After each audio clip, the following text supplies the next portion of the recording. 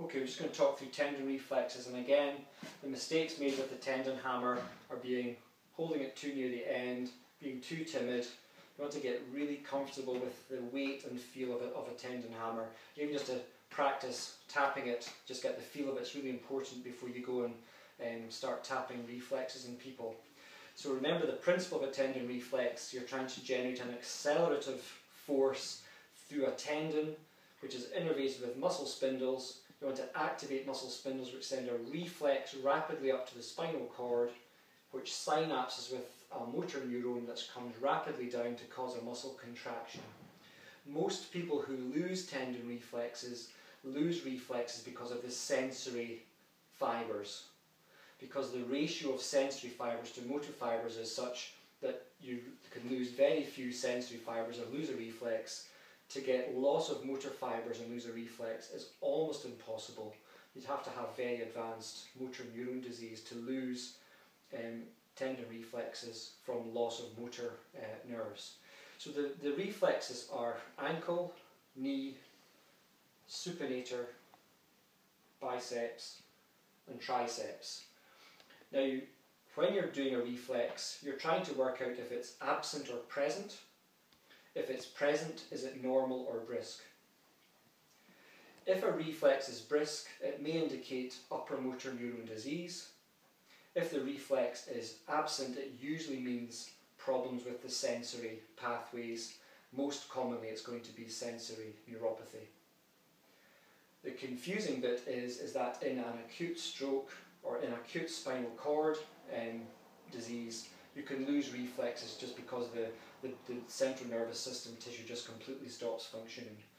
But generally speaking, you're going to be guided as to what disease you're looking at by the patient's history. You also need to know which nerve roots innervate each reflex level. So there's an easy way to remember that. The ankle is number 1. You miss out number 2, 3, 4, 5, 6, 5, 6, 7. That's why you do arithmetic to get into medical school. Of course, 1 is S1, miss out 2, 3, 4 is lumbar 3, 4, 5, 6 is cervical roots 5, 6, cervical roots 5, 6, and triceps cervical root 7. So the ankle jerk, the traditional way to do an ankle jerk, and ideally you should be looking at the muscle that's going to be contracting. The traditional way is to put passive tension in the Achilles tendon and then directly strike the Achilles tendon. That's actually quite an awkward technique, and just as effective is to place your palm on the sole of the foot and strike it that way. And that also gives you the advantage of the angle of swing. That's an unnatural swing. That is a natural swing. It's easier to do. So the plantar strike is perfectly legitimate as a way of getting an ankle jerk.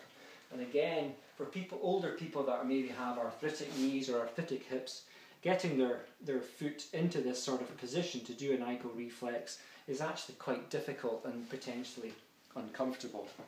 For the knees, you want to put your hand under the knee so you're supporting the weight of the knee, end of tendon hammer, patellar tendon there, and if you hold the tendon hammer along the length of the leg, you're probably going to get your target, and you want a good swing up, swing down.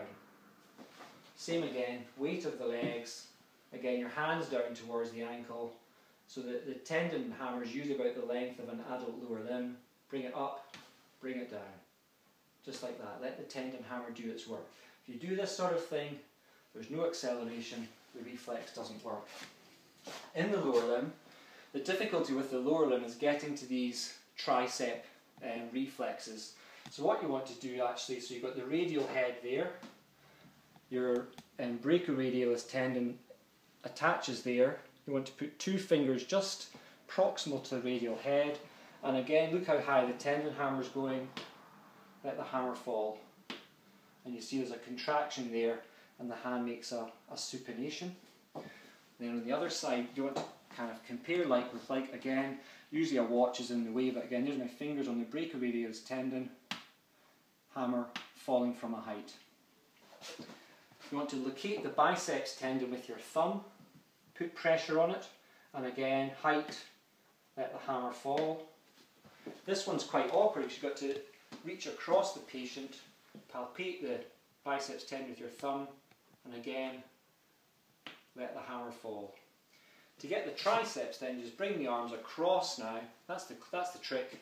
You've now created plenty of space for the reflex. And again, see the angle there, see how much movement there.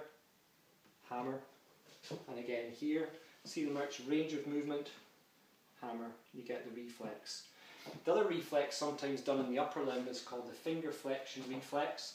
If you take the weight of someone's fingers and then just tap under, you sometimes will get a bit of a contraction that you can usually feel rather than see.